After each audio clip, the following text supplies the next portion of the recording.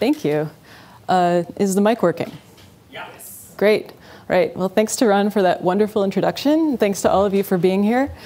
So yes, as was said, I'm Lindsey Kuper, and I'm really excited to be talking with you today about abstractions for expressive and efficient parallel and distributed computing.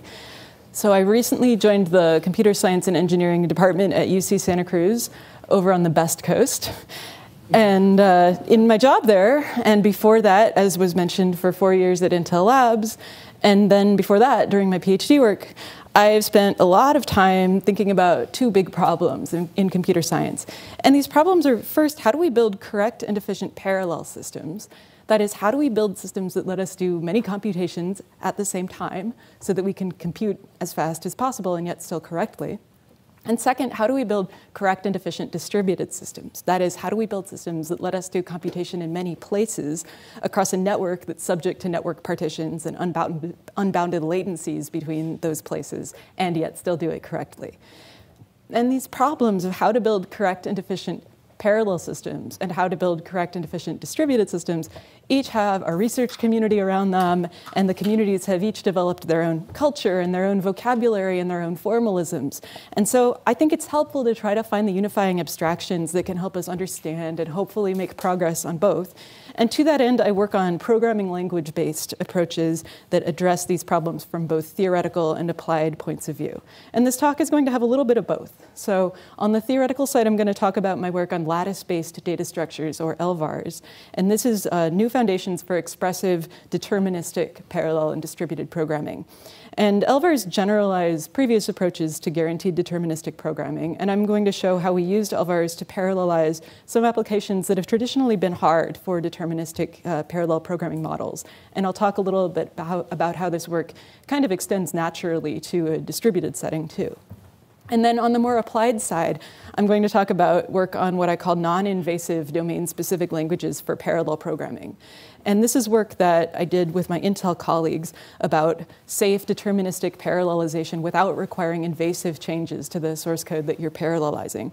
And my colleagues and I at Intel implemented a non-invasive DSL called Parallel Accelerator that we released as a Julia package. And we used it to parallelize code written in the Julia programming language and made it run orders of magnitude faster.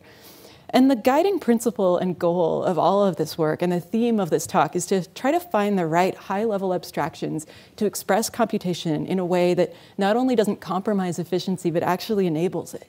And it seems at first like it's a contradiction, right? Because ordinarily we think the received wisdom is that making things high performance requires us to go low level and close to the metal.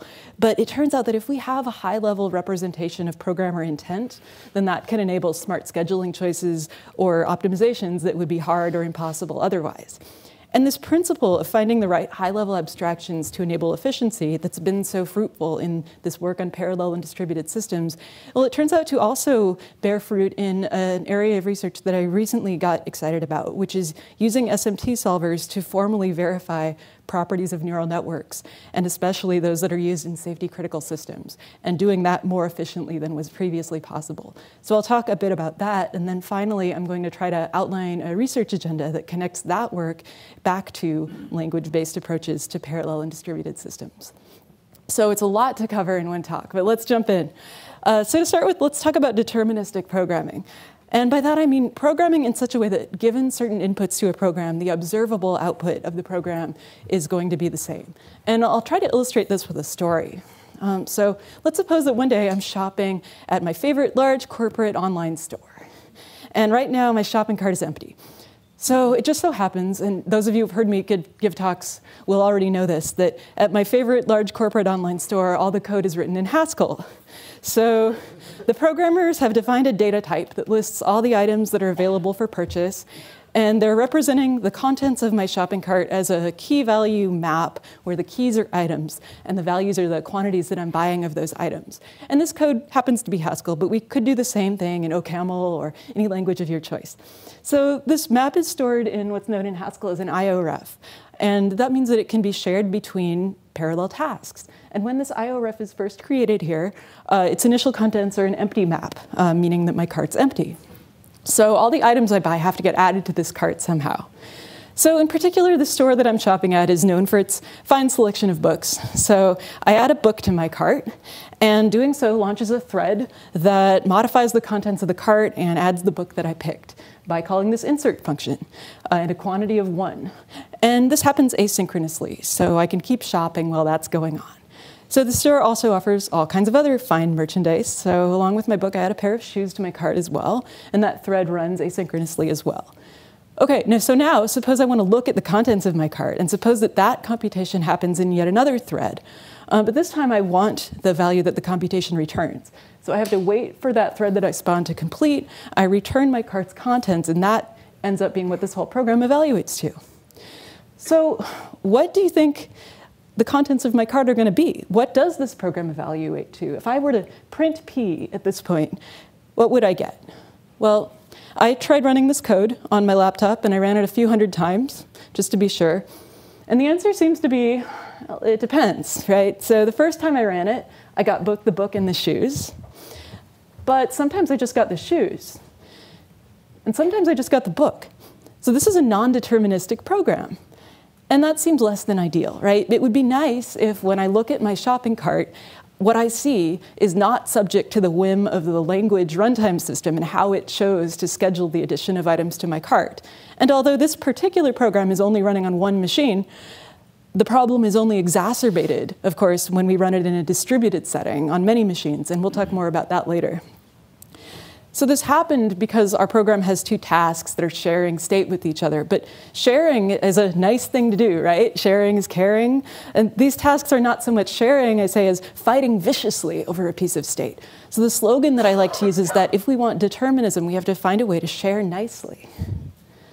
So what went wrong here? Well, one way of explaining what went wrong is to say, well, this program that we wrote is undersynchronized, and we need to put in more synchronization. And if all we wanted to do was fix this undersynchronization in this particular program, then we could do that. So in this case, we'd probably have to return something from each of these two async calls, and then wait for those actions to finish, and then, and only then, do the read. And this process of having to put in synchronization barriers in the right places to make sure that your code is correct is pretty common. And I would bet that a lot of us have had to write code that did the equivalent of that at some point in our lives. But rather than fixing individual programs in an ad hoc way like this, what we might like to do instead is come up with a programming model such that all programs written in the model are guaranteed to be deterministic. So let's look back at the non-deterministic version of our shopping cart program. So we can see that this code is guilty of the mortal sin of doing multiple writes to the same shared data structure. And ruling out programs that do that has been the foundation of a significant body of work on deterministic programming. And a particularly prominent example of that is something called LVars. And LVars are shared variables that can only be written to once and for which reads block until that one write has arrived. And the I in LVar stands for immutable. And if you want to know more about LVars, you can look up Arvind's work from the 80s on the id programming language. So in an LVar-based language, oh, and by the way, LVars are also, if you use the monad par package in Haskell, it also has LVars, as well as other languages. So in an LVar-based language, you would not be able to write a program with a non-determinism bug like this. In fact, that combination that LVars have of single writes and blocking reads ensures determinism for programs in which all communication happens through LVars. So LVars are very useful. But on second thought, is this program really so terrible? Because even though these threads are both writing to this same shared data structure, notice that neither one is really clobbering the other's state. Instead, it builds on the other one's state. And so, in fact, these first two threads updates commute. And so it's OK for them to run in arbitrary order. The non-determinism that we saw earlier when we saw that this program produced different results, that is only introduced at the point when the IORF is read, and we are at risk of accidentally observing an intermediate state before both of the threads have had a chance to write. So what if we could take inspiration from LVars, but loosen that restriction that they're only allowed to write once, while keeping around a form of blocking read that can prevent the order of updates from being observed? And that's what LVars do. So like LVars are data structures that can be shared among multiple threads, but it's fine to write to an LVar multiple times. And the rules are, these writes have to be commutative, meaning that they can happen in arbitrary order. So for instance, it doesn't matter whether we add the book or the shoes to our shopping cart first. And second, writes have to be inflationary, which means that with every write, the LVars contents have to stay the same or grow bigger with respect to an application-specific ordering of states, or a lattice. So instead of L for immutable, we have L, or instead of I for immutable, we have L for lattice. And finally, LVar reads have to be what we call threshold reads, and I'll explain that next. So we'll walk through another program that adds things to our cart, but this time the cart is represented by an LVar. So what are the states that our cart can be in? Well, it can be empty, and that's represented by the bottom element of this lattice. Or we could have one copy of the book, or two copies, or so on, or one pair of shoes, or two, or so on, or it could have both in some combination. So we'll look at how the state of the cart changes as we add things. So we start at the bottom of this lattice, and in this program here, we fork a couple of threads, and each of those does a write. And those threads can run in arbitrary order. So if the first thread, this one that adds shoes to my cart, happens to run first, then we would move up into the appropriate lattice state. And then if the other thread ran, we would move up again. But we could have also done that in the other order. So starting at the bottom, we could add the book to the cart, or the books, rather, because we're getting two books this time, and then the shoes. And either way, we would end up in the same place. So now let's try doing a read. This is the fun part. So what we want to do is here, we're given a key. We want to get the value associated with that key. So we want to know, in this case, how many copies of the book are in my cart. And this get key operation could run before either of those forked threads finish. But it might block at that point. So I mentioned earlier that IVAR reads are blocking reads. If you try to read from an IVAR before it's been filled in, your read will block. But when it is filled in, your read will unblock, and you'll be able to see the exact complete contents of the IVAR. LVar reads are also blocking, but they're what we call threshold reads. So what a threshold read does is it designates a subset of elements in the lattice that serve as a sort of threshold, such that if the actual state of the LVar reaches a point that's at or above any of those threshold elements, then the read can unblock and return a result. But the result it returns is not necessarily going to be the exact LVar contents. It's just going to be the element of the threshold set that we crossed over on our way up the lattice. So at the point that this read unblocks, the shoes might be in the cart or they might not, but regardless of whether they're there yet, this operation is going to return a deterministic result, 2 books. And one thing that I think helps in trying to understand threshold sets is to visualize a sort of tripwire going across the lattice. So the LVar state moves up over time, and eventually it might cross the tripwire. And at that point, that's when we're allowed to unblock and return a result. But the result will be the same on every run. It'll be a particular element of the threshold set, regardless of the timing of when we cross the tripwire. So for something, you might ask, what are the conditions on these threshold sets? This seems important. And indeed it is. So for something to be a legal threshold set, we need a particular mathematical property called pairwise incompatibility to hold of it. And that happens to be true here.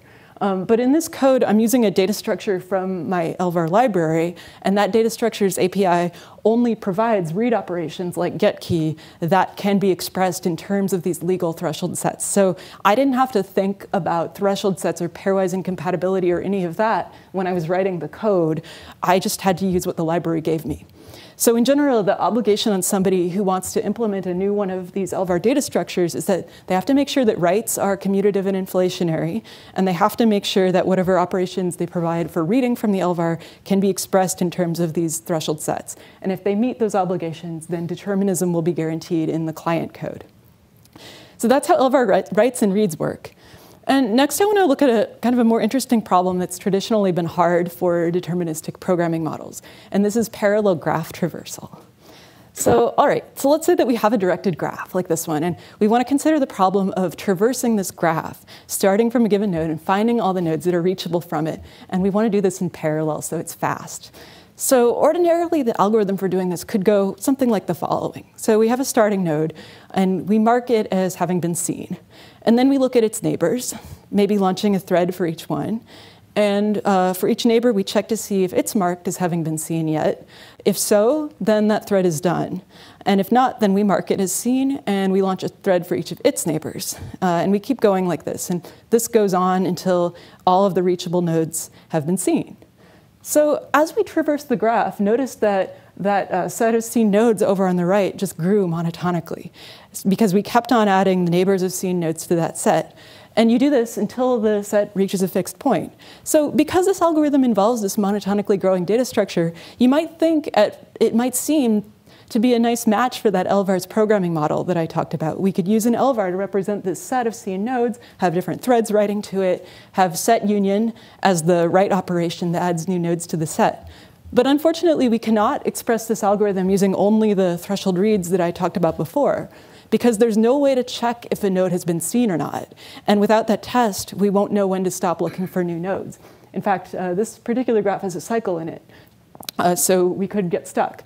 So what do we do? Well, the way that we accomplish this with LVars is by extending the API a little bit to use what we call events and event handlers. So we say that an event is a write that changes an LVar's state, and an event handler is associated with an LVar and listens for state-changing updates to that LVar, such as a new node arriving in the set of seen nodes.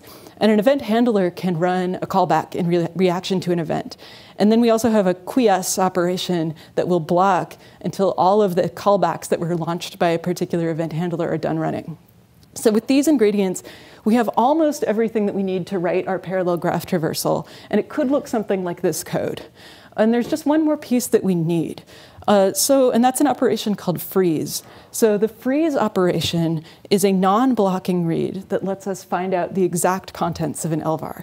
And once an LVar has been frozen, its state can't change anymore, and any further writes that would change its state instead raise an exception. But even if we forget to quiesce before we freeze, or even if we do it in the wrong place, the only bad thing that can happen in this programming model by freezing too early is that we raise a write after freeze exception. So formally, our determinism result says that if we have two executions starting from a particular program configuration, and those two executions end, then either the ending configurations are the same, or one or the other of the ending configurations is the error configuration. So for instance, to make this really concrete, it's not possible to see a shopping cart that doesn't have all our stuff in it. Instead, you're either going to see the complete contents of the cart, or you'll get an error. And if you hit the error case, then it always means that there's a synchronization bug in your code. And the error message can even tell you exactly which write and which freeze were racing with each other so that you can more easily debug it. So I want to take a second to talk about this quasi-determinism result and the structure of the proof. By the way, we call this quasi-determinism because it's either the same answer every time or an error, as opposed to determinism, which is just the same answer every time. So for simplicity's sake, I'm just going to talk about determinism, but the structure of the quasi-determinism proof is similar. So determinism says the following. It says, suppose you start from a given program configuration, which is just, it's a snapshot of the contents of memory plus an expression that you're evaluating. And you step it or run it until it can't run anymore. You've reached a value. And then you do it again. You step it or run it until it can't run anymore. Determinism says that those two results are going to be equal. And note that we're not claiming to necessarily go through the same series of reduction steps on both runs. We're just claiming that the outcome is the same. And this is sometimes called external determinism. So how do you prove this? So to prove this, in our setting, we needed a property that I call independence that captures the idea that independent effects commute with each other. And I'm not going to explain every detail here. I just want to talk about the shape of it. So what does this property say? It's an inference rule. So the truth of the thing above the line implies the truth of the thing below. And this inference rule says that if you have a program configuration, so this S here is the store, that's like the contents of memory that I mentioned before, and the E is an expression. So that's a program configuration, and you take a step with it. And this property says that if you do that, then you will also be able to take a step and end up with the same ending expression, even if the starting store is bigger in a particular way. In other words, our ability to take that step and end up with that ending expression is independent of whether the store looks like it did on the top or if it looks like it did on the bottom. And that's how this property gets its name, independence. So why am I showing you this? Well, to give you an idea of why I think this is cool, I want to put it next to what's known as the frame rule from separation logic, which is one of the really cool developments in program verification from the last 20 years. And the frame rule is also written like an inference rule. So again, the truth of the thing above the line implies the truth of the thing below. So what does the frame rule say? It says, if you have a program, in this case, C, the program is called C. C stands for command. Frame rules kind of come from this imperative world. So C stands for command. So you have this program called C, and it runs starting in a state that satisfies precondition P, ending in a state that satisfies postcondition Q. If you have that, then it does not do any harm to also have this other disjoint property R be true when the program runs. So R might be, I don't know, an assertion about some memory location that's outside of the memory footprint of the program. And the star here in P star R and Q star R says that R is disjoint from P or Q, those other assertions. So the truth of R will not change the execution of our program. And furthermore, the execution of our program won't change the truth of this unrelated thing R. So if you already know that if you start from P, you can run C and get to Q, you know that if you also have R to begin with, C won't interfere with the truth of R. And furthermore, R won't interfere with the postcondition being true. So there's this nice non-interference. And the frame rule, I think, is a nice way of talking about what doesn't change when you run a piece of code. And it gets its name from this notion of the frame problem, which McCarthy and Hayes wrote about in 1969 when they were writing about AI and philosophy. And they have this really kind of charmingly dated example in one of their papers where they say, in proving that one person could get into conversation with another, we were obliged to add the hypothesis that if a person has a telephone, he still has it after looking up a number in the telephone book. And obviously, a lot has changed since 1969. We don't really use telephone books anymore, and we don't default to male pronouns. But it's still the case that in formal systems, you usually have to put a lot of effort into talking about what does not change.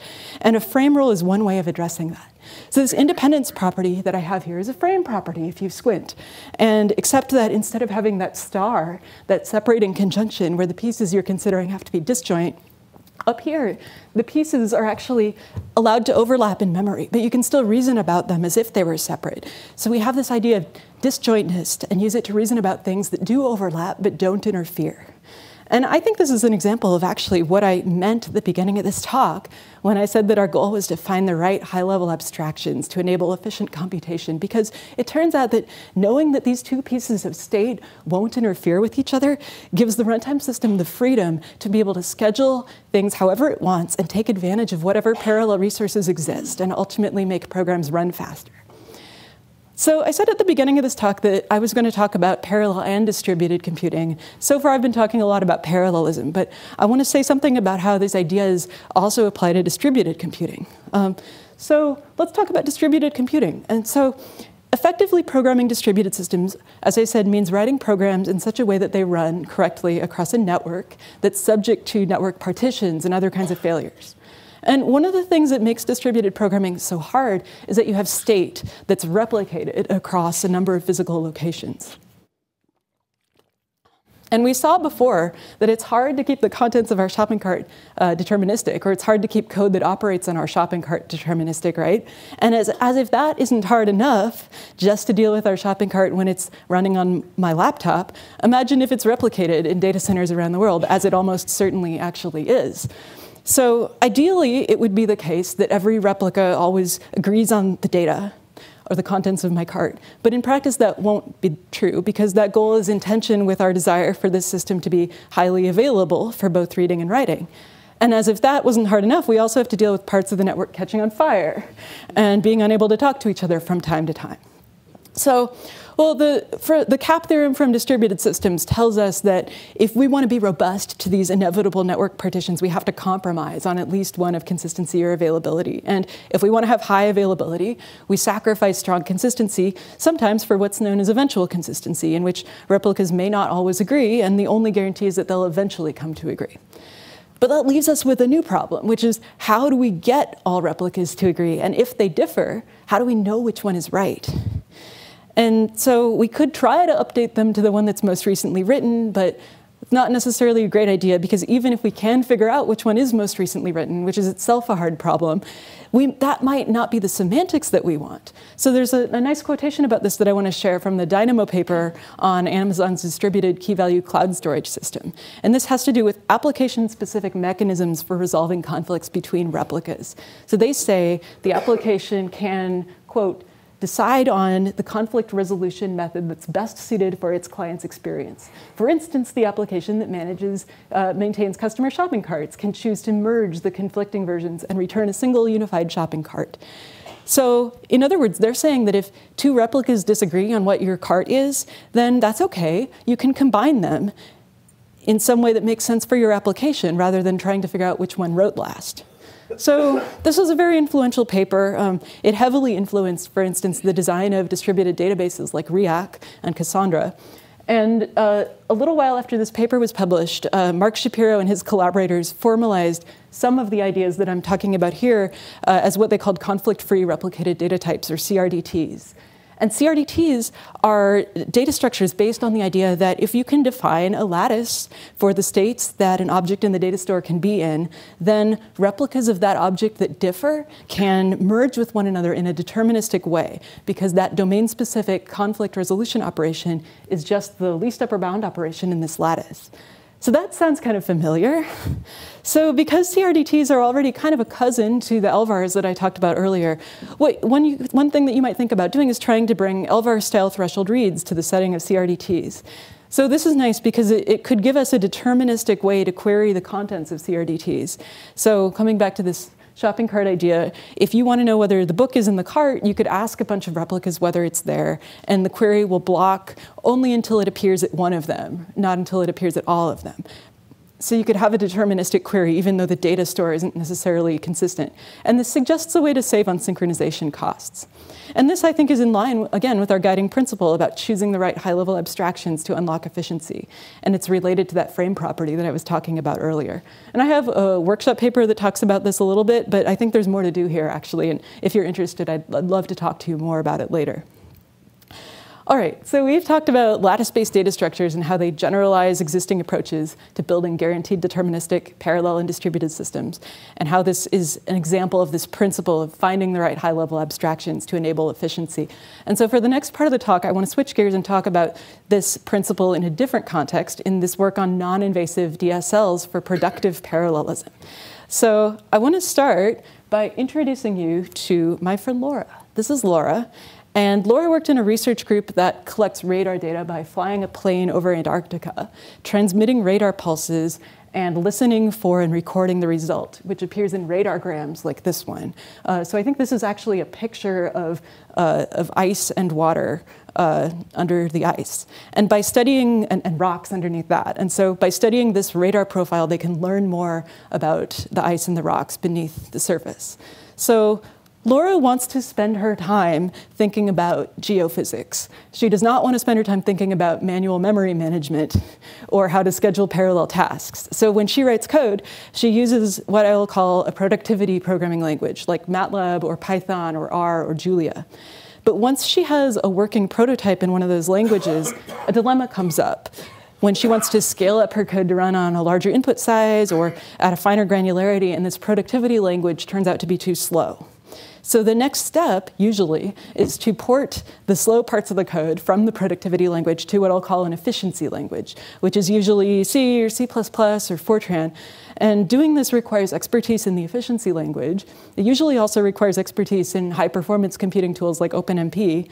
And the result is code that is indeed faster, but it's usually also more brittle, and it's harder to experiment with, and it's harder to maintain. And this is sometimes called the two-language problem. So one proposed solution to this two-language problem is using what are known as high-performance domain-specific languages.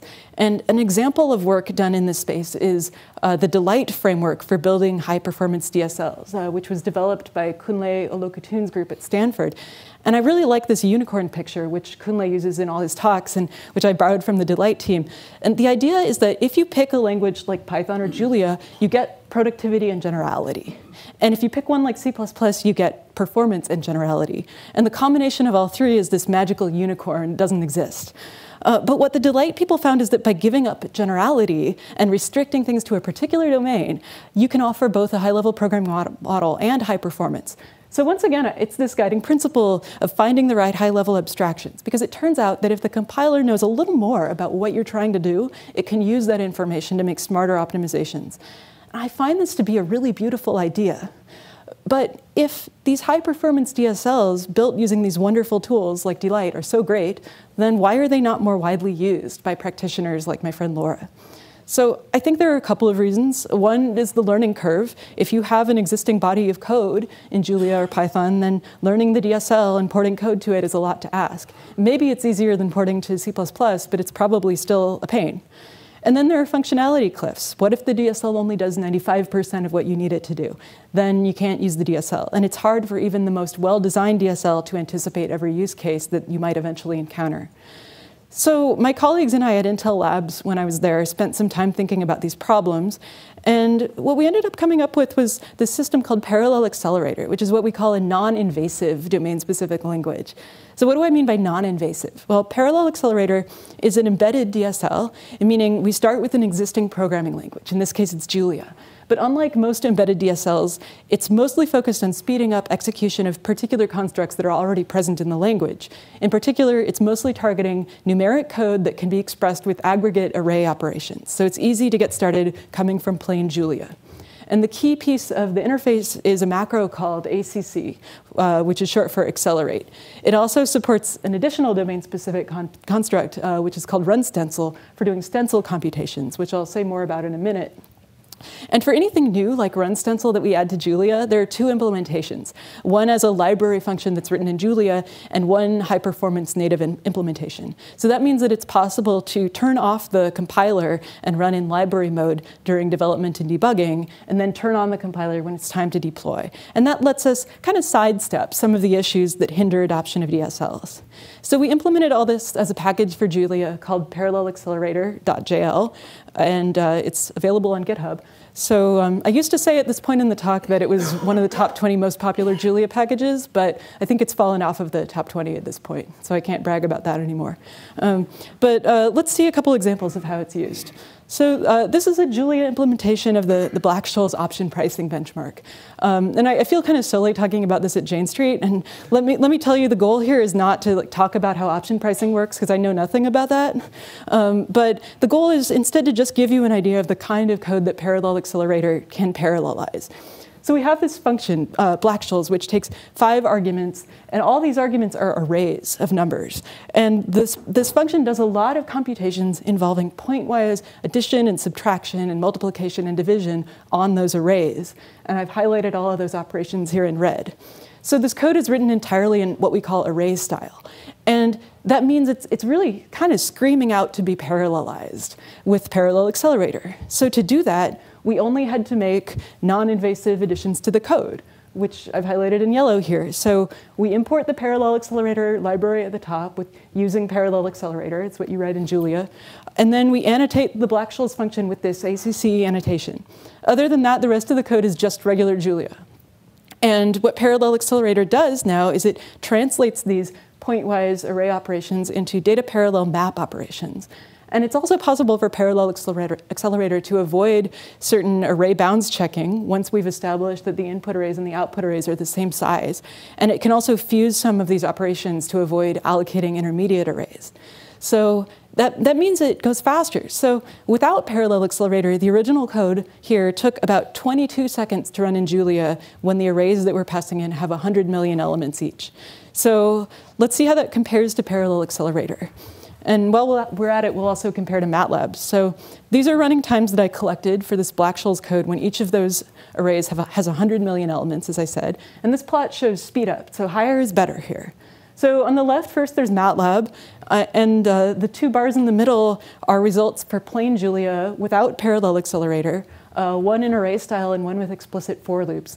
By the way, notice that the version with the explicit for loops is a little bit faster. This is something that's kind of weird. In Julia, writing explicit for loops, like in traditional Julia, is faster than writing aggregate array operations. And in fact, we got some pushback when we developed this library because people thought it was going to encourage people to write non-idiomatic Julia because explicit for loops were considered idiomatic. Thankfully, the Julia team was on our side on this, and they thought we were doing the right thing. But we did get a little pushback from people who thought that we were encouraging people to write Julia the wrong way. So we see that the Julia results are a little bit slower than MATLAB, but they're like in the same ballpark. And then we get to the parallel accelerator results, which are in blue on the right. So I have a couple different versions. We're using a 36-core machine here, so we have 36 threads of parallelism available to us. If we use even just one thread under parallel accelerator, we run in just over 13 seconds, and that's with the array style code that I showed on the previous slide. So it's already a bit of a speed up over plain Julia, and that's because of that getting rid of that intermediate array allocation and array bounds checking that I mentioned. But then we can add parallelism to that and run on 36 threads, which is this rightmost bar. And for that, the running time drops down to half a second, which is over 40 times faster than our original code. And all we had to do was import the parallel accelerator library and add that one annotation. So we're really happy with this. This code also is kind of expressly chosen to illustrate the advantages of this style, right? So we don't always get results this good. This is an example of the sort of thing that you can do with parallel accelerator. I want to show one more example, and this next one, yeah, go ahead. So for MATLAB support this dot multiplication, and automatically parallel if you have multi-core architecture. So it doesn't use all the 36 cores. This only get 3 times the speed up. Yeah, this is So the lighter colored MATLAB bar is like with the single thread argument to MATLAB, and then the other one is just what it does automatically. And maybe the default thread number is set as like a 12 or something, not like 36. Maybe, yeah. I don't know. I mean, I once did that because you can't have the default number of threads like that to use automatically because it does support this vector operation directly. It does, yeah. So the darker colored MATLAB bar is like its default parallelization settings. So I think there's I can't remember what those settings are. But this is kind of like what it does out of the box. There might be ways to make it better, you know. But I put MATLAB up here as an example because usually it seems like what the issue is you know, somebody starting with Julia who's coming to Julia from MATLAB, they're surprised at first when their Julia code is slower than MATLAB because everybody told them that Julia was supposed to be super fast. So, and this is, you know, indeed what we observed as well, that MATLAB was a little bit faster out of the box. So what we're trying to show people is that you can make things super fast with Julia, but at least at the time it had no native parallelization. So you can get really great performance out of it, but you have to do more. You have to use a tool that actually takes advantage of the parallel hardware that you have. So this other example that I want to talk about uses this Run stencil construct that I mentioned. So I'll talk briefly about stencil computation. So a stencil computation is a computation involving an array of some kind. It could be a one-dimensional array or a two-dimensional or whatever. And you want to update every element in the array based on the nearby elements. So kind of the classic hello world example of stencil computations is you want to blur an image that's represented as a two-dimensional array of pixels. So in order to blur an image, you change the value of every pixel to a particular average of that pixel's value and the values of the neighboring pixels. And that's what this code does. It's a weighted average of that pixel's value and the values of the pixels around it. And this is like for a black and white image, so we don't have like all the different channels, but it would be similar for a color image. So here we have, we're using the run stencil construct that parallel accelerator gives you. But it doesn't look all that different from what you would write in plain Julia if you were writing this code in array style. But in plain Julia, it would actually be quite slow. So if we ran this on a large image for 100 iterations, then the plain Julia version of this code without run stencil would take almost 900 seconds to run. So let's see how that compares to parallel accelerator.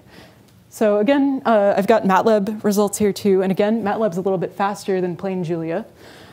And then there are the parallel accelerator results. So this is where I think things get exciting. So first blue bar shows the speed up for parallel accelerator just on one thread.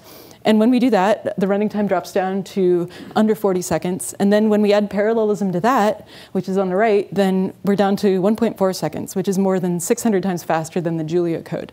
Now, for this one, we did have to do more work to get the speed up than we had to for the Black-Scholes code, because for this one, we had to use that run stencil construct that's specific to parallel accelerator, and we had to rewrite a few lines of Julia to use it. But the run stencil version is really not that different from the plain Julia code that it's replacing. I don't have a slide showing the plain Julia code, but it's in our GitHub repo, so you can go see it for yourself if you want. So that's run stencil. And so before I finish this part of the talk, I want to say something about the impact of parallel accelerator. So parallel accelerator in Julia itself didn't have that much of an impact. I think it mentioned it was near the top of this Julia package popularity list for a while, but it kind of quickly dropped off. And the Julia ecosystem changes pretty quickly. So it didn't make that much of an impact on Julia, but the impact that it had was actually elsewhere. So it was used as the basis for another high-performance DSL for deep neural networks that appeared at PLDI 16. And then my colleague Asan Tatoni developed a distributed data analytics toolkit called HPAT that's based on it that appeared at a conference a couple years ago too. But what I think is really most exciting is that some of my colleagues at Intel, and I can take no credit for this, they ported the parallel accelerator technology to Python, and they integrated it with the Numba compiler for numerical programming in Python. So this is now part of Numba. I think it was actually the largest external contribution that Numba has ever accepted. And it makes it possible for Numba users to run their code multi-threaded. And it's with almost no user intervention. You just have to turn on a particular option to Numba. And this is a post on the Anaconda blog from last December that you can check out to learn more about that. All right, so that wraps up the part of the talk about non-invasive DSLs for productive parallelism and how they also, I think, exemplify finding the right high-level abstractions to enable efficient computation. And finally, I want to change gears yet again and talk about this third project that's been my obsession of late, and that I presented at SysML last year on using SMT solvers to verify properties of neural networks used in safety-critical software. And I'll talk about how that fits in nicely with our guiding principle and how it even connects back to all the other stuff I talked about and points to a longer-term research agenda. And I should mention that most of this all of this is done in collaboration with a group of people at Stanford who did really most of the work. All right, so let's talk about safety-critical software systems. In safety-critical settings, it's prudent, if not actually required by law, to rigorously show that certain bad things can't happen before you use a piece of software. And today, we have some good tools for formal verification of software, often based on SMT solvers. The trouble is that verification tools aren't necessarily keeping pace with how safety-critical software is being built. In particular, often, safety-critical software is now using neural networks. And the example that I'm going to focus on here is from a paper that was published in 2016 by my collaborators in the Aeronautics and Astronautics department at Stanford. So their goal here was to decrease the storage space requirements of an aircraft collision avoidance system. And they wanted to do this so that it would fit in memory on the verified hardware on board an aircraft. And they found that by representing this collision avoidance policy as a neural network, it took up much less space than the original implementation they have. But as they write here, there are significant certification concerns with neural network representations, which may be addressed in the future.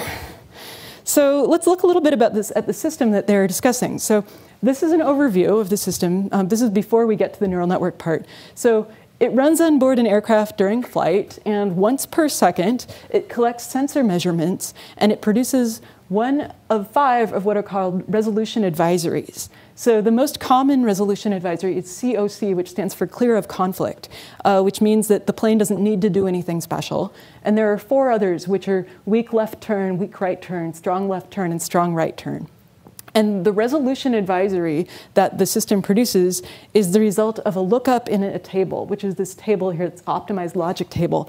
So for each of about 120 million possible states of the environment that you see when you do one of these sensor readings, where a state describes the relationship between your aircraft and this possible intruder aircraft. For every one of those 120 million possible states, the table has an entry that gives a score to each one of those 5 advisories, COC, weak left, weak right, et cetera. And this table is really, really big. It needs hundreds of gigabytes of storage, and this is too big to fit in memory on verified hardware. And it has to be in memory, because these table lookups have to be fast. So hence this idea that these folks at Stanford had of training a neural network on the table and then storing that trained model instead of storing the whole table. So what does that look like? Well, the input to the trained network is a state of the environment, just like we saw on the previous slide, and the output is a score for each one of those advisories. And this network, the trained network, the storage space it takes up is smaller than what the original table took up by a factor of 1,000, which makes it small enough to fit in memory on their hardware. It takes like a few megabytes. However, the trained network is only an approximation of the original table. So to illustrate what that looks like, here are some illustrations of, these are like top-down views of encounters between our aircraft and an intruder aircraft. And the color at every point in the plot here shows the advisory that would be issued if the intruder aircraft were at that location. So on the left is what the original table's advisories would say to do. And the plot on the right is what the neural network would advise for you to do. So they're obviously not the same. But it might not necessarily be a problem that they're not the same. The question is whether or not certain properties that we care about still hold. So for example, we might want to prove that if the intruder is close, let's say it's 15,000 feet away, which is considered close, and it's approaching from the left, then the network will always advise strong right. So once we know those properties that we're interested in showing, we can try to use an SMT solver to try to prove that they hold. So let's talk about how that would work.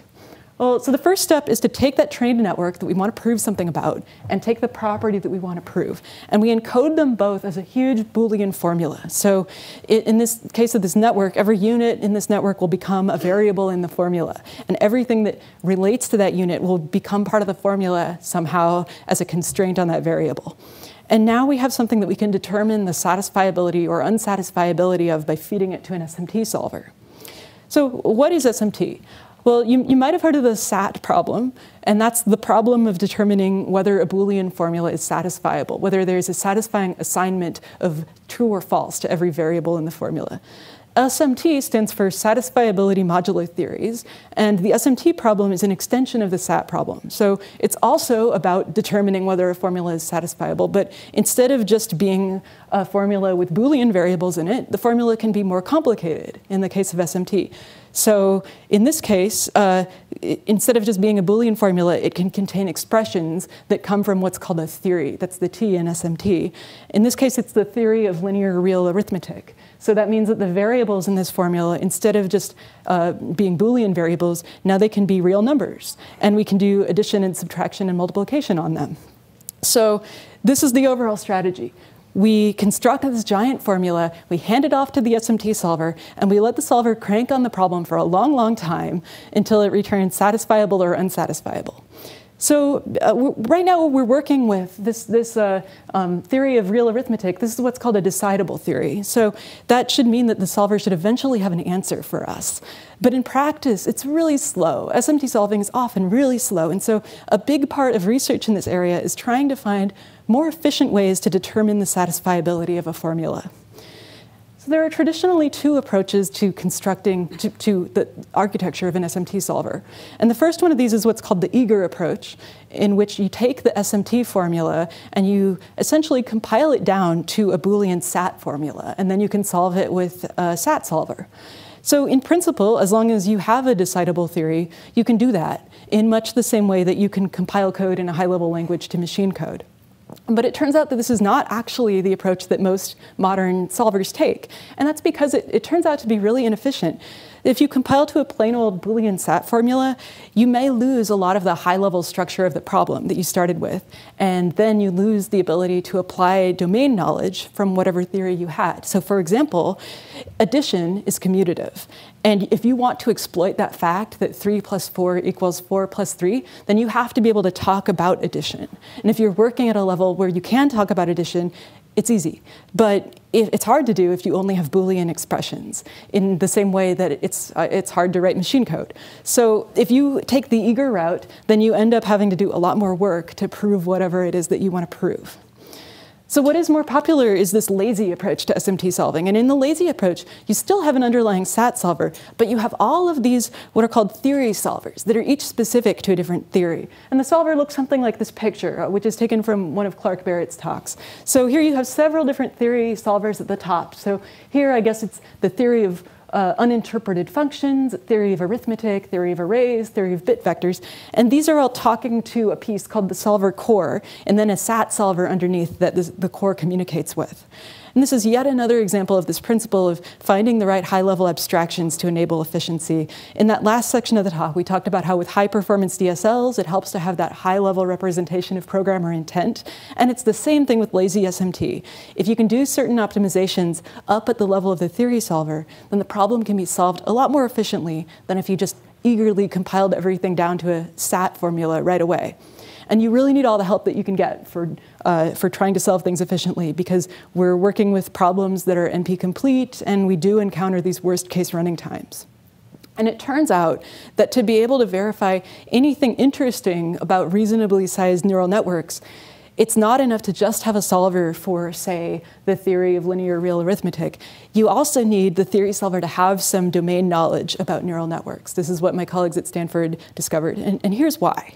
So going back to this picture of the high-level verification strategy, we can expand out that SMT solver piece now that we've talked about SMT solver internals a bit. So we can expand that out to be a little more detailed.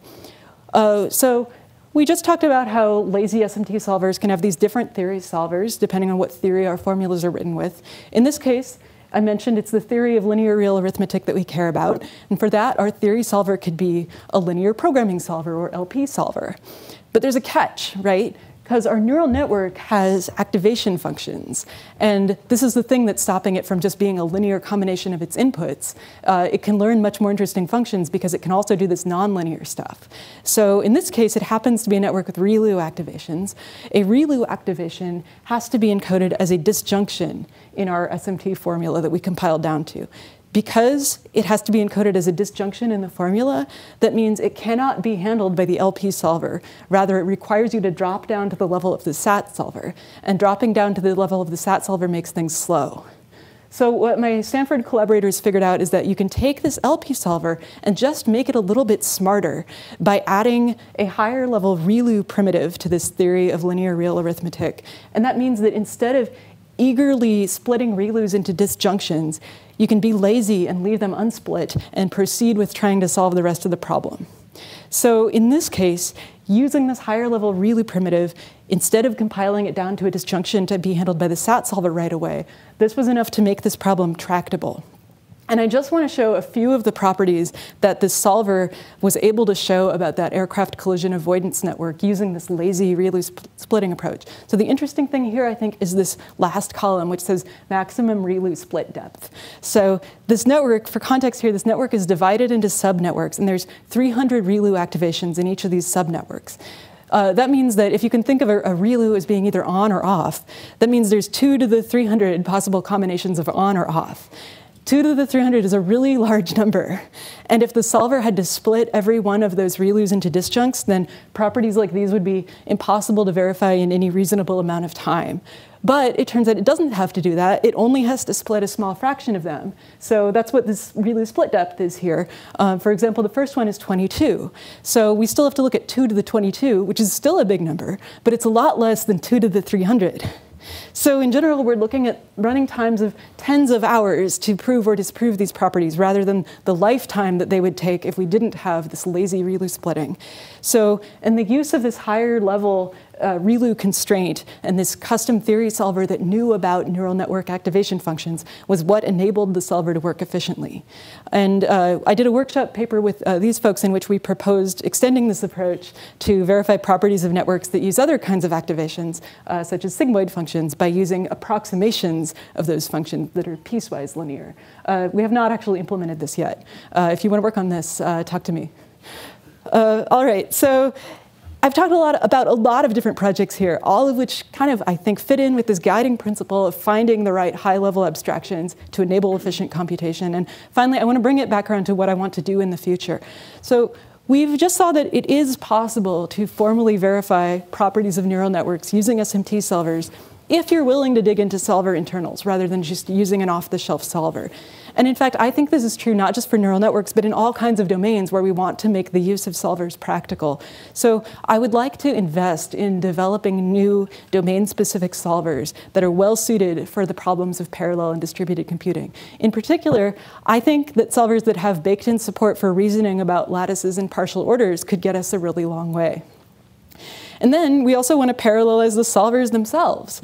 So this is a hard problem, and it's one that, to my knowledge, has never been done in a guaranteed deterministic by construction setting. And here's why I think this matters. So it's especially important to be able to safely and efficiently share state between different solver subtasks. Because the solver, remember, is cranking on this big formula. It needs to be able to work on different parts of that large formula in parallel, and we need those subtasks to be able to share knowledge with each other as we monotonically move toward getting more of that formula processed as solving goes along.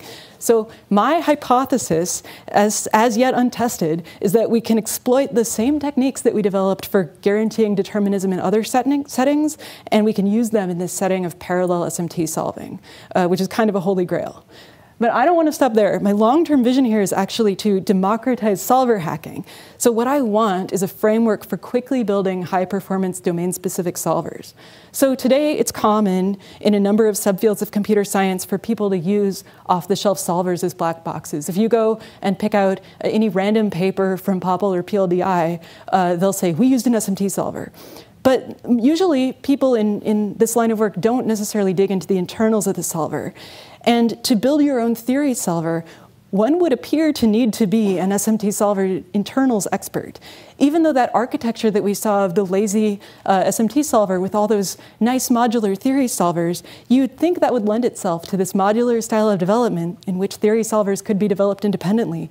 But in practice, it would seem that SMT solvers are somewhat monolithic and that this SMT internals expertise is required. So I want to change that. My claim is that if you are a domain expert, if you know about distributed consistency, for example, you should not have to be an SMT internals expert in order to create a custom theory solver for your domain. So I mentioned that Delight framework for implementing high-performance DSLs, which tried to make it possible to rapidly implement high-performance DSLs without having to necessarily be an expert on the guts of compilers. I want that, but for implementing high-performance domain-specific solvers. And that's the long-term goal. And I think I'm going to be working on this for like the next 5 years to life. So if that sounds like something that you want to be part of, I'm looking for grad students, so get in touch. I'm almost done. One final thing that I want to plug. So last term at UC Santa Cruz, I taught a course on languages and abstractions for distributed programming, and my students and I wrote a blog about what we did. So if you want to know what kinds of problems that I'm interested in this intersection of programming languages and distributed systems and verification, go check out this blog. And my students did a lot of really great work on this, and I want to share it with the world. And that's all I've got, and I would love to take questions. Thank you.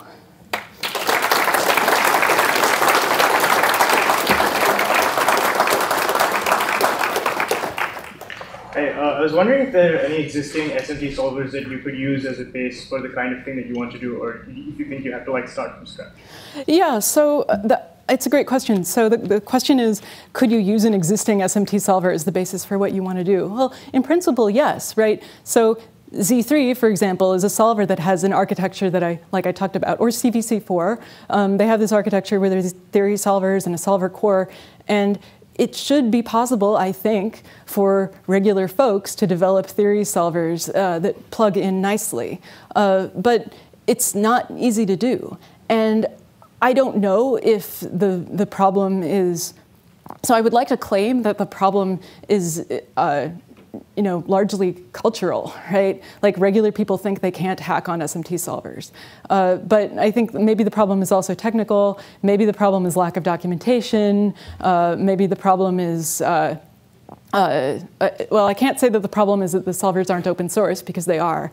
But just because the code is available doesn't mean it's easy to hack on. So yeah, I mean, I think there are existing starting points. And there's kind of some folk knowledge about like which solvers are easier to hack on than others that I don't know is true, whether it's true or not. Yeah. So you compared the performance between MATLAB and also using the parallel accelerator. I'm wondering if you had any measurement to do with the low-level sort of refactoring and how they compared. Low level, so the question is into a performance language. Like yeah, great question. Yeah, so the question is, I was only showing MATLAB and Julia results up here, and to really be fair, I would also have a column of like C++. So if you look at our paper, we had expert C++ implementations of 3 of the workloads that we looked at. We didn't have them for all of them, and the reason for that is that expert parallel C++ implementations are often kind of hard to come by. So the ones that we had were done by experts at Intel, who are not me, and so we had those for 3 workloads that we looked at, and so we were able to get like within shouting distance of the expert implementations. I think we were we were considering it a success if we could be like only twice as slow as C++, and we got there. So I was really pleased with that.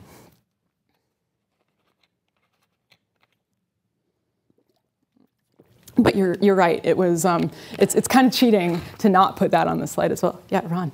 So we're going down this approach of doing non-invasive DSL for language Julia. So there's another approach that people often do to make the kind of ladder between the DSL and the ordinary language easier, which is to use embedded DSLs. Right. It shows up more commonly in fancy type system languages like Camel and Haskell. And I'm kind of curious what you think are the trade-offs between this approach of where you're like more aggressively hacking at the compiler level, yeah. People can write the ordinary surface syntax and get the better behavior, versus something where you just use combinator style approaches to make it into the. Yeah, so Ron's question, I guess, is contrast non-invasive DSLs with embedded DSLs. So yeah, so a non-invasive DSL is a kind of embedded DSL. There's not necessarily like a firm definition of what non-invasive means. This is a term that was coined by Jan Vitek, by the way. He really helped us figure out how to market this work, and he was the one who came up with this term non-invasive. I'm not kidding. Like it took us a while to get this paper published and trying to find the right story to tell, and it was Jan who helped us do it. So I guess the question is, when would you need to do this versus, so I guess an example, you could also think of the LVars library that, I didn't talk about it very much, but we have a library called LVish for writing LVars code. And you could think of it as an embedded DSL. And so in the same way, so all LVar operations run inside a particular monad. And I like to think of monads as DSLs. So that's kind of one way of having an embedded DSL that's kind of enforced through the type system. But there's like kind of this firm boundary between the DSL code and the rest of the code. So I guess a non-invasive DSL tries to make that boundary more porous. And whether one or the other is right for a problem is, depends on the problem. I guess I wonder specifically, it doesn't just make it, it's not just an issue about whether it's kind of porous, but how explicit it is, right? Like you sort of know where the combinator ends and where the sort of core language code is. Yeah. And I wonder how that played out, for example, in the delivery of errors. Yeah. So the question is about errors. Yeah, so you're right. So one of the things that is kind of a struggle with when you're using parallel accelerator is if it runs into something it can't parallelize, we kind of have to drop back to using the sequential version. And there's a lot of stuff that it can't parallelize. It can only parallelize this kind of narrow subset of Julia code that's like aggregate array operations on arrays of numbers. So for example, the parallel accelerator can't handle strings, or at least last I checked, it can't handle strings. What we tried to encourage people to do is not put the ACC annotation around giant blocks of code. Instead, start by putting it around tiny pieces of code and factor the code that does that stuff out, into small functions, which is maybe a good idea anyway. And then have ACC around those small functions, and then it can interact with the other code. Does that kind of answer your question? Yeah, I guess there's a particular thing of like when you produce errors for the user, like essentially you do some kind of syntactic transformation, I imagine, between the code that you see and something that like I might recognize as a set of kind of Yeah. little sub-language. Yeah. So I think what you're getting at is like kind of one of the bugbears of programming with embedded DSLs is that you get error message that are in the context of the language, the underlying host language, rather than in the context of the DSL. So I think the Racket people have done a lot of amazing work on this, but a lot of the work ends up having to be like somebody's blood, sweat, and tears trying to make the error messages good. And I am the first to confess that Parallel Accelerator does a bad job at this. You know, as is so often the case with research quality code. But yeah, I mean, I think there are huge usability issues with DSLs, which I think is one of the reasons why they're not so widely adopted. And yeah, I don't know. There's some Racket people here, like Carl. You know, maybe he has like thoughts on, or I don't know. Are you a Racket person? Not actively, okay. But yeah, I feel like those people are at the forefront of figuring out how to make embedded DSLs and towers of embedded DSLs more usable. Yes? So just kind of I was inspired by that previous question. Yeah. There was very similar sounding work, like Neil Conway's Bloom, which is an embedded DSL in Ruby for doing almost exactly the same thing. Kind of, could you contextualize those two pieces of work and kind of what have come since then in kind of pushing this lattice programming? Yeah, you bet. Yeah, so Bloom was actually also worked on by my colleague Peter Alvaro at UCSC. So he's like the office right next to mine. So we actually just submitted a grant proposal about trying to do this stuff. So Bloom is a language for distributed programming, and and the work that Neil Conway did was called Bloom-L, so kind of extending Bloom to programming over arbitrary lattices, whereas the original Bloom was just about sets. And so Bloom doesn't have a determinism guarantee, right? So Bloom is about distributed programming with guaranteed eventual consistency. But eventual consistency is different from determinism, right? Because you can still observe intermediate results that are different. So like, for example, with the shopping cart, you know that your shopping cart your different replicas are eventually going to converge, but in the meantime, you might see like one or the other thing in the cart. And Bloom actually does something interesting, which, so they actually rule out, and especially in Bloom-L, you're not allowed to do non-monotonic operations at all. So the only kinds of operations you can do in Bloom-L is those that allow the contents of your data structure to grow. And so this is this is kind of a really, some might say, draconian approach. Whereas, so with LVars, what you might do is, because this Elvish library is in Haskell, what you might do is you might have certain parts of your code where the data structure is growing monotonically, and you would do those. You would write those parts using the Elvish library, and then when you were done with that phase of the code where the data structure grew monotonically, you would freeze the LVar and then just use it as a plain old regular data structure from that point on. So you can have like designated parts of your code where the data structure only grows monotonically, whereas with Bloom, it's like it must be the case all the time.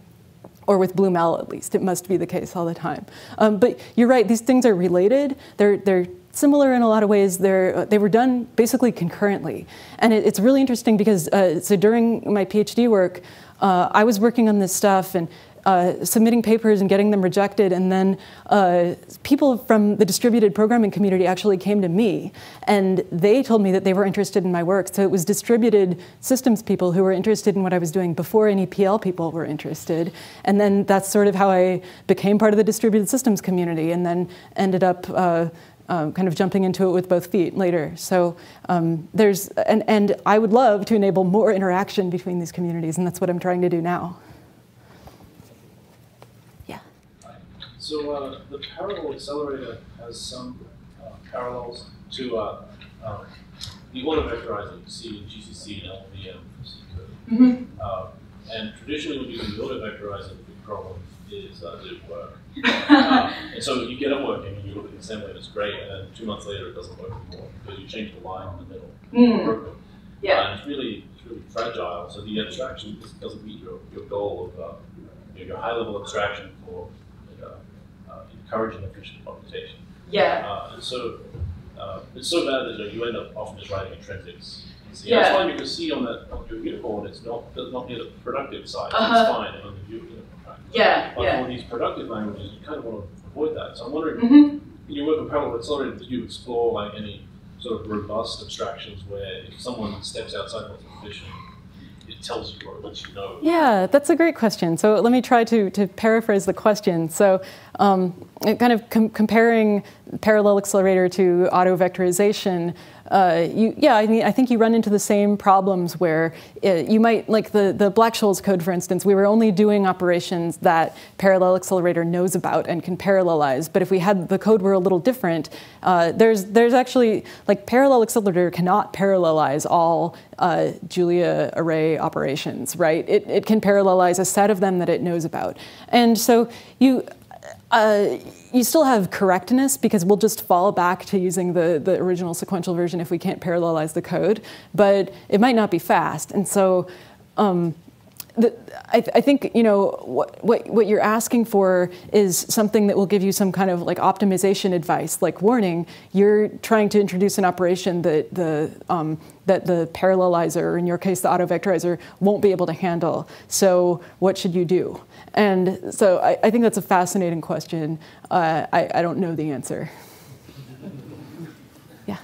Could you comment on the scalability? I mean, in SMT-based verification neural networks, what kind of scalability do you have? Are these big networks? Or? So the short answer is it's not where it needs to be. So the work that the team at Stanford did on this system called ReLuPlex, that's what this system was that I was talking about, was able to handle networks that were a couple of orders of magnitude bigger than what the previous best approach for verifying properties of neural networks with SMT solvers could do. That previous approach was work published in 2010, and it was able to verify things about a network that was tiny. It was like 10 neurons. So they were looking at, they had a larger network and then they divided it into these subnetworks of 300 activations or 300 neurons each, and then, which is still really small, right? But it was a couple orders of magnitude bigger than what they could do before. And if you look at the whole network, but it's still not necessarily able to handle like modern, reasonably sized neural networks. So there's been some follow-up work that's really interesting. There was a paper, I think, called AI Squared. It was like abstract interpretation for AI, which was about trying to be even smarter about, I see Ron laughing. Yeah, the titles of these things are sometimes funny.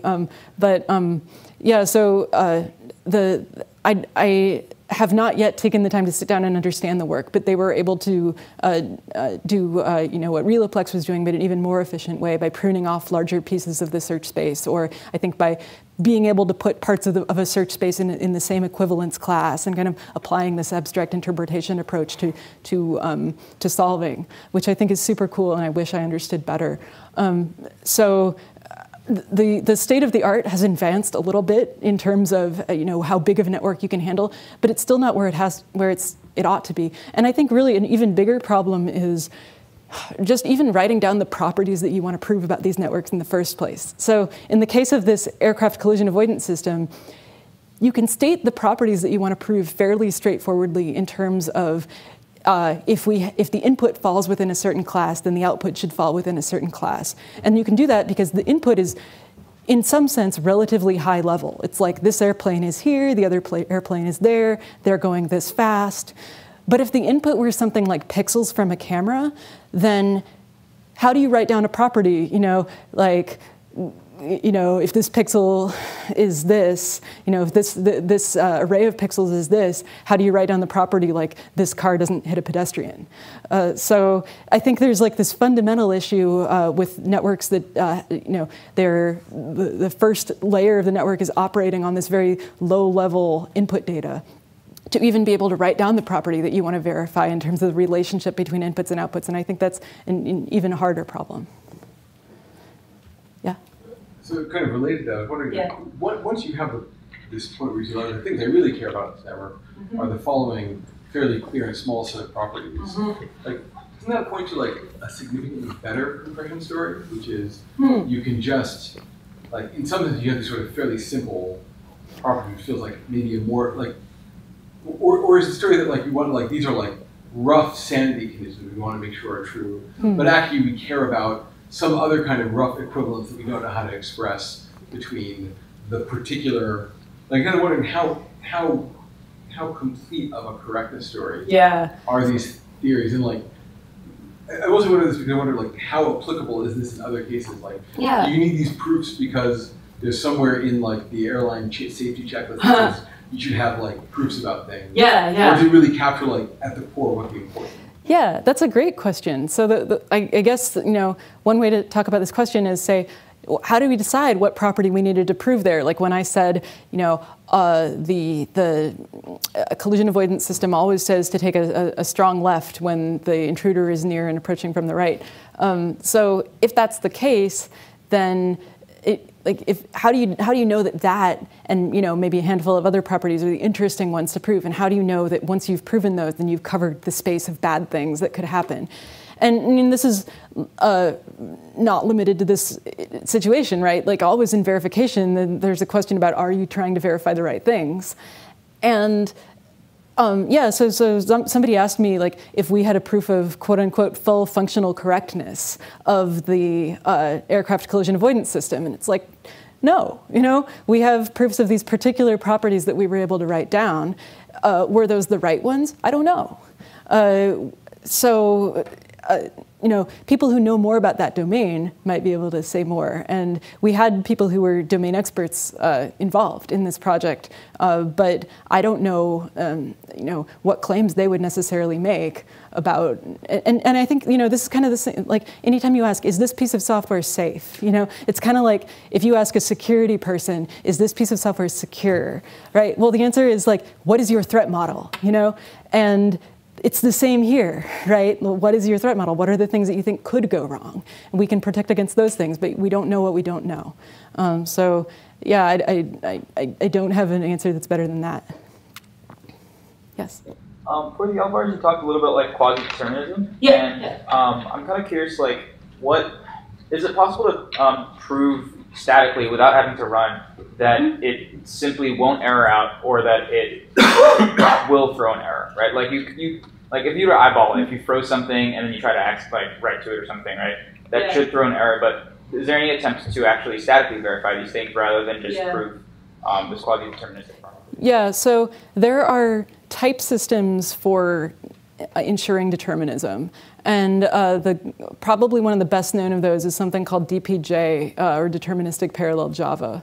And so DPJ is an extension to Java, and you can put it in annotations in that will say that one operation commutes with another, and then it'll do this sophisticated type checking to try to make sure that your program is deterministic.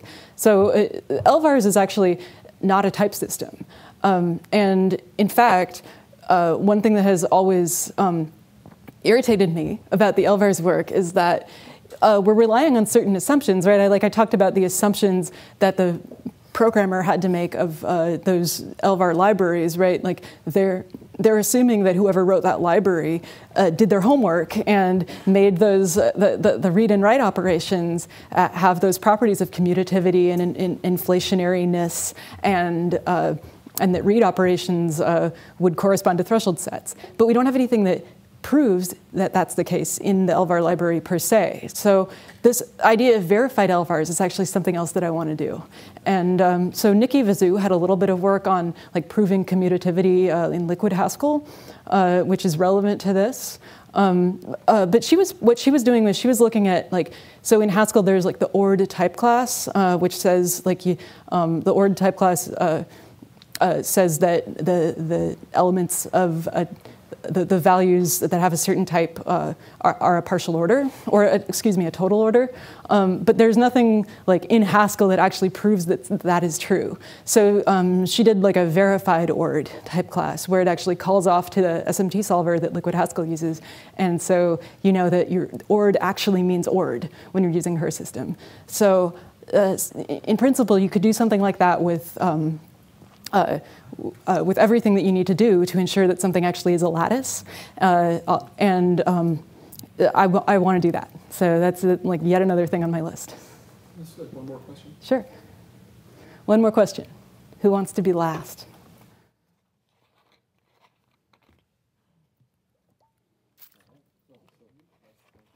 All right. Thank you.